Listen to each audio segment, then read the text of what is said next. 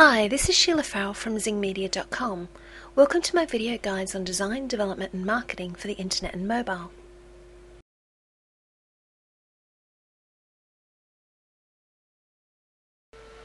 When learning CSS, you'll want to familiarise yourself with the terminology. Up here we have our P element. This is known as the rule. The P in the rule is known as the selector. It's followed by some information which is written in curly brackets. This is known as the declaration. The declaration contains information, and the first bit of information is the property. In this example it's font size, followed by the value, and in this example it's 1em.